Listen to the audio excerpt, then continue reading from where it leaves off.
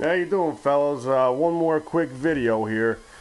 A little update on the heads I've been doing.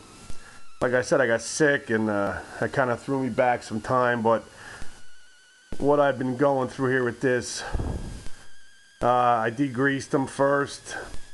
I put in new valve seals and reseated the valves, ground the valves, and painted them up.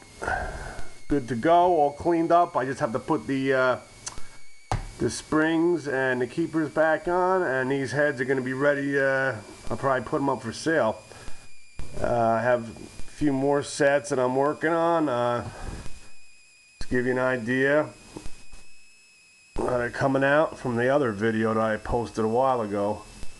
So actually, you could just put these right on the car if you were going to use them. I mean, personally, I would get them resurfaced just for the hell of it. Just a quick scuff up, you know.